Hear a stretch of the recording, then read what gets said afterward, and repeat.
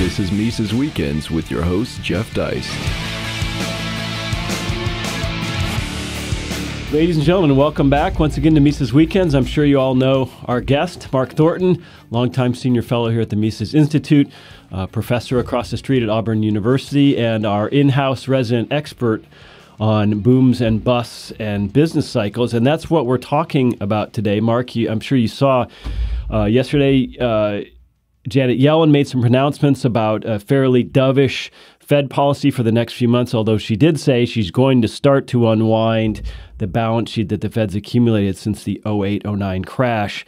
And whether these things are related or not, the Dow Jones hit its all-time high of about 21,000, up from its most recent low in 2009 of about 6,600. So the markets apparently responded favorably, or at least not disfavorably. You know, let me ask you something overarching to begin. You know, obviously we're Austrians. We see things in terms of monetary policy, but it feels like there's an ersatz quality to this prosperity, and there's something insubstantial or artificial about the run up in the equities markets. Oh, absolutely. You know, when Janet Yellen or any chairman of the Fed speaks, it's always a positive spin. And so the markets love that. They love the idea that she's not going to raise rates very rapidly. So when you look at Washington, D.C., you're always going to see a positive spin on things, and Wall Street just loves that. But when you look at the real economy and you look at real employment situations, things are not very good at all, and the economy is not growing much at all. And here in Auburn, of course, the ersatz quality is just so patently obvious. You have more construction trucks and equipment moving through town than anything else. It's rather a bizarre scene out there with these low interest rates have brought about. Yeah, we don't have a skyscraper index in Auburn because we don't have skyscrapers, but we have cranes. We have cranes everywhere you look in Auburn. It's really quite an amazing phenomenon. Well, they're building the tallest building in Auburn right now, and they've torn down 2 city blocks to build structures that are at least as tall. So you don't get a world record-setting skyscraper here in Auburn, but you do get a local record. Right. And for people who aren't familiar, this is a small little bucolic college town of maybe 60,000 people. So some of the restaurants and condominiums being built here, as a lot of the population shifts from the northeast to the south, it's really changing sort of the tenor of the town. Oh, yes. I mean, it's a sleepy little college town where the tallest building used to be 2 stories. Now we're talking 7 and 8. And like I said, the amount of construction materials and job sites on campus and off campus is just unbelievable. It's unprecedented. Never before in history have I seen anything like this. Well, I'm sure you hear this all the time. I hear a lot of this from our fans and from people who consume our media and come to our events. It's about timing. You know, if we feel like we're in a boom, the boom is followed by a bust. And when is that going to happen? What should I do? What should I buy? What should I sell? What should I hold? What should I short? I want to give our listeners a Ludwig von Mises quote where he just says, economics can tell us only that a boom engendered by credit expansion will not last. It cannot tell us after what amount of credit expansion the slump will start or when this event will occur. Now, that can be pretty unsatisfying for people, right? They want to know, what can I look for? What are the indicators? What are the markers? So how would you respond to the questions about timing? We don't know, and that's the truth. And that's the limit of the analysis that Austrian economics can bring about. But it's a very important truth. So it tells people, it warns people that if you do have a credit-induced boom, that ultimately things are going to get ugly in the economy, and you're going to see similar types of results in terms of rising unemployment, bankruptcies, foreclosures, restructuring. All of those things are going to take place eventually, and Austrians are just being open and honest when they say they don't know when it's going to start. They don't know how significant the bust is going to be, how tangled up it can get, like with the housing bubble and all the financial engineering that helped bring it about. It was a very tangled mess. And so the financial crisis was very severe. Well, let's talk specifically about real estate for a second. About a year or so ago when we were in Boston, you spoke about some of the things that real estate investors or real estate owners ought to maybe consider or be looking at as signs that we're near a peak or we're near some sort of unreasonable housing market.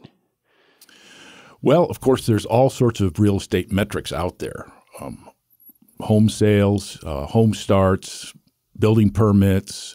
There's a whole raft of statistics related to real estate. And so they paint a very general picture. But if you see home starts increasing beyond the average, if you see home sales and home prices, of course, housing prices are still twice as high or more than they were 15 years ago. And so, the price of all these things, the cost of building new real estate is rising as the construction industry gets very tight. Of course, they're asking higher prices for their services. And so whereas, mainstream economists tend to look at the unemployment rate and GDP, Austrians like to dig down beneath that and look at a whole host of statistical indicators to look at the whole structure of the economy, the structure of an industry, and where it is vis-a-vis normal times. Well, when we look back into recent history, we see the tech stock crash of 2000, 2001. Obviously, we see the real estate run up and the crash of 2008, which also brought Wall Street down, at least in part. Lehman Brothers collapsed. What can those two events maybe tell us about where we are today? I mean, have we learned anything? Oh, absolutely not. It was artificially low interest rates that caused those two crises, and we've been doing nothing but having ridiculously low interest rates. Even after the last couple of increases, interest rates are still ridiculously low, especially in inflation-adjusted terms. The financial industry is giving away credit or trying to give it away. Here's something that happened to me yesterday, Jeff. I got an email from my bank that wanted to give me another credit card and was going to pay me $100 to use it. And then I got an offer in the mail from another credit card that I have that was going to pay me or give me $200 of discounts over the next 3 months if I spent a certain amount of money on the card. And then when I left work yesterday, I went to the grocery store and did a self-checkout. And when I paid my bill, up out of the cash register came an offer for the grocery store credit card. And if I spent a certain amount of money, they're going to give me $75 worth of discounts. All three of those things happened yesterday.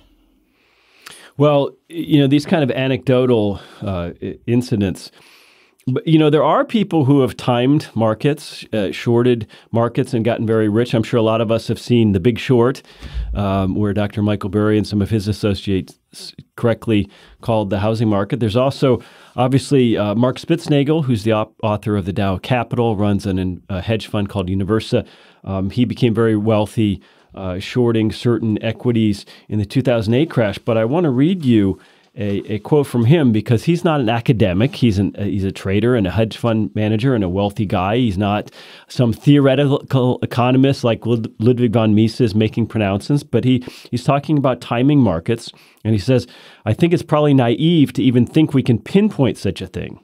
If history is any guide, we should expect it sooner rather than later. But history need not be a good guide because we're in this monetary experiment, the likes of which we haven't really seen before. And this is something you touch on in your recent article called the Bernanke-Yellen Bubble Depression, which is we're really in new territory here. Our central banking friends don't really know what's going on. That's absolutely right. Now, Mark knows Austrian theory. I've reviewed his book favorably, and he certainly knows Mises and Bastiat and Austrian theory of the business cycle. So he's got that basic tool, and then he goes about his personal business trying to feel his way through. And that's basically what people have to do is they have to be prepared, certainly knowing that there's a bust coming. But then you have to more or less feel your way through. I remember the article that I wrote about the housing bubble in 2004, in June 2004, it was just a couple anecdotes of things that happened to me and my friends. One friend put a house on the market on a Sunday morning, and by Sunday afternoon he had several offers, and one of them was for much more than the asking price. So in a matter of hours on a Sunday, so real estate agents were working on Sunday, that's one thing. But then to have multiple offers on a Sunday and then have the house sold in a matter of 6 hours and getting more than your asking price, those are the kind of things you want to be alert for when people start saying crazy things and are house flipping and day trading without any real knowledge or abilities. That's when things are totally out of whack. You know, you talk about in the article how, at least on paper, economic growth is decent, unemployment's fairly low, but yet interest rates are remaining very low per the machinations of central bankers. I want to ask your opinion on this. You know, contrast this with the late 70s, early 80s. Paul Volcker was the Fed chair, and at this point we had high inflation, we had relatively high unemployment, little or no economic growth, so-called stagflation, but yet, at least for a period, Volcker was able to resist the political pressures of both Carter and Reagan and keep interest rates very high. I mean, here we are today in supposedly a relatively decently growing economy. Have they just decided that forever and ever low interest rates are the road to prosperity? That's the only tool they have. You know, if you're a carpenter, everything looks like a nail. And if you're a Fed chairman, everything looks like cutting interest rates. And, of course, Yellen is a total dove. In other words, she's going to err on the side of keeping interest rates too low for too long. This has never been attempted in the history of mankind, keeping interest rates near zero for 7+ years. And so we have unprecedented history behind us, and that's why I'm very worried about, you know, what's going to happen as this bubble comes to an end. Well, you even say it ought to be termed the Bernanke-Yellen bubble depression. We talk about business cycles, and I think the public has this mystical idea that these cycles are just inevitable, or they're inherent in man's nature, or in the business world. And maybe we ought to really call them central bank cycles, right? Because they're engineered, they're created. That's absolutely correct. And I wrote an article on Mises.org a couple weeks ago where I laid out this proposition that we should name a crisis for who created it, not, you know, the housing bubble. It wasn't housing that got out of whack per se. It wasn't construction companies that got out of whack per se. It was engineered by the Fed. And so the fundamentals, you know, said build more houses, build bigger houses. But those fundamentals were totally falsified by these ultra low interest rates. And so I blame, you know, the housing bubble on Bernanke and Greenspan. I blame the current situation and looming crisis on Bernanke and Yellen, because they're the ones that's causing it. Otherwise, if you leave this to journalists and Federal Reserve chairmen, they'll always blame the market. Right. They'll always blame some irrational phenomenon that's emerging from the social psychology of all things, when, in fact, we know the real cause is artificially low interest rates, and we know who's pulling the strings. It's the Fed. So, Mark, we're almost out of time. I want to talk here at the end about this mythology surrounding home ownership in the United States, and that we've been led to believe it's ever and always an investment rather than just a durable consumer good. Oh, yes. Home ownership is part of the mythology of American ideology, and we've done everything from giving tax breaks and all sorts of subsidies to home ownership. And there, you know, there's obviously a lot of benefits to owning a home in the current context, but actually going forward, I expect home ownership to decline consistently over time, because we're a much more mobile society. We need to be more mobile as workers and as entrepreneurs. Right now, there's still people caught in the cobweb of the housing bubble where they can't unload their home to move to an economy where there's more jobs. And so I would like to see, and I expect to see, home ownership declining, and hopefully at some point maybe after this real estate bubble collapses, that people will be reluctant to become homeowners and would rather rent and be flexible and to not have some of the hassles that are involved in homeownership and taxes and all the rest. Well, we see in places like Germany and Switzerland where only about 20% of people own homes, about 80% rent. And we've also seen examples in the last crash of people who were stuck in their house because they paid too much for it. It was worth far less. And even though there might have been job opportunities in another part of the country, they felt they couldn't move. So it's an interesting time, and hopefully the Mises Institute is doing its part to educate people about these bubbles and about central banking so that more people can understand that these aren't just natural or organic occurrences. So with that, Mark Thornton, thanks so much for your time. Great talking to you. Ladies and gentlemen, have a great weekend.